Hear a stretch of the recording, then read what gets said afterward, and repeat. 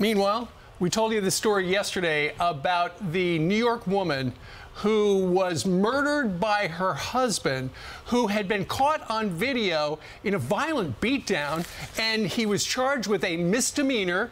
Immediately under New York's no cash bail laws, he was released. What does he do? He gets out and he executes that woman in front of her 3 children. Her name is Keaira Bennefield, and she was only 30 years old. Beautiful lady. Here she is in her car in that picture. She was allegedly killed by her estranged husband, but what's interesting is she had this video of him beating her up. It was very brutal. And she posted it on social media. And she said in the middle of it, "I thought I was going to die. He kept saying he was going to kill me." So I posted the video. He gets arrested, but 24 hours after getting out of jail, because he was charged with these low, like misdemeanors and low crimes, and because of our bail laws here in New York, and they want to do this in other states, which is so mind-boggling. They are doing it. They are doing it, yeah. In Chicago, they want to do this in that area. So what could go wrong? Right. She lives up in Buffalo. He gets out, and her mom is speaking to the press saying, now I'm raising these 2 beautiful children of hers. She asked for help. She thought that the government would put him behind bars. She thought our governor, Kathy Hochul, would put him behind bars and he would stay there so my daughter, who's innocent, could stay safe. And that's not what happened at all. He immediately gets out and he goes and allegedly murders her. Execution style.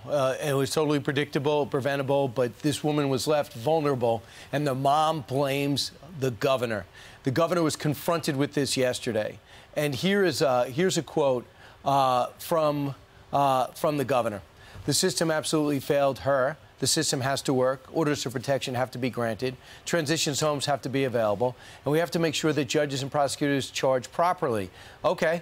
Where are they, Governor? Where is this? Where are the no cash bail? When the mayor went up there to ask lawmakers to entertain rolling this stuff back, giving them more time to build cases, he was laughed at and pushed back. Where were you watching his back? Even though mysteriously the mayor's going to campaign with the governor today, to me, this is a perfect opportunity for her to point out her failings or where the system left out. She is the system, and she has to take this blame.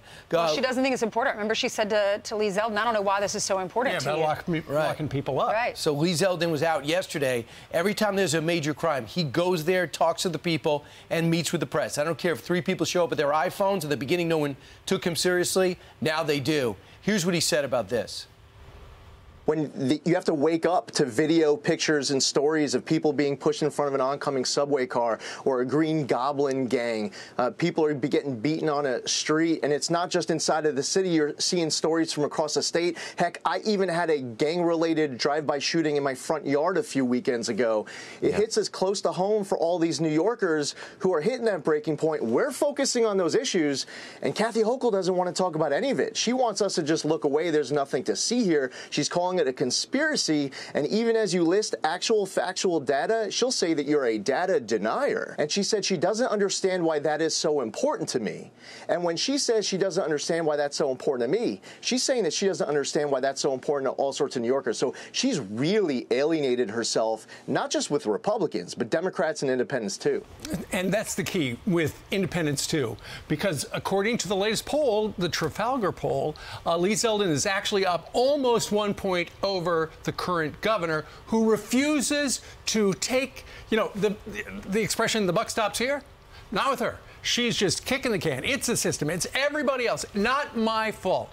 Lee Zeldin, though, and he just pointed out the fact that he personally had been around crime in the last 6 months or so, got the endorsement yesterday of somebody in Times Square that, you know, we see all the time because we work in the Times Square area.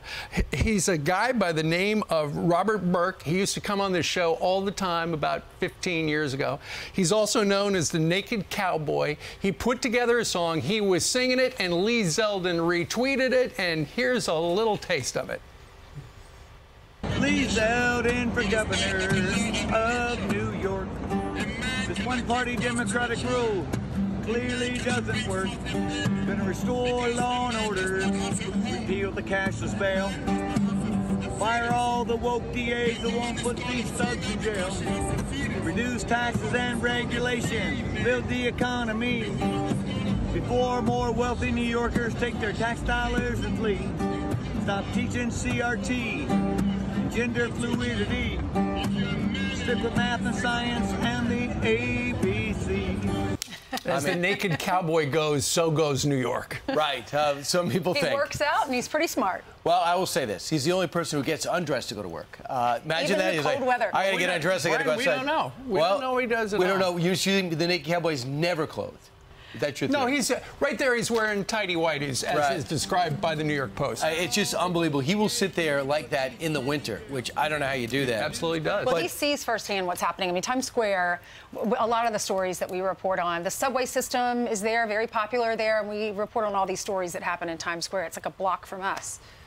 Well, Governor crime. Cuomo also weighed in yesterday on John Catsimatidis' podcast. He actually sounds like a Republican, even though he's the one who put this cash bail in place. He said, I don't know why the Democrats, and this is nationwide, can't be more aggressive addressing crime. It's not just in New York. It's everywhere. They are pulled by the far left. They're afraid to say dangerous criminals have to be in jail. The Democrats are not hearing it. And if they are hearing it, they're not responding to it. No kidding. We've been saying that every day. But the problem with Governor Cuomo is he has zero credibility because under him, this took place. But he, as the experienced politician, would have pivoted by now. Governor Hochul, all she does is sit behind closed doors and collect money. Yesterday, she got $25,000 from the liberal owner of the Knicks and Rangers in Madison Square Garden. People just, and DraftKings guy. She's like, I'm in trouble, need some more money, but she has no ground game and she's got no message, a terrible campaigner, and can't draw a crowd. She's in trouble. Can you believe Pat Lynch, who represents all of these law enforcement, right, that he gave money to her campaign? And I asked some officers, so why do you think he did that? Because if she wins, she's going to need, we want to make sure that we get the support we need. Right, because she would renegotiate the contracts with the police. Right, but I can't believe she's actually even neck and neck, because when you talk to anyone here, this is the #1 issue. It's crime. Yeah, it absolutely is big.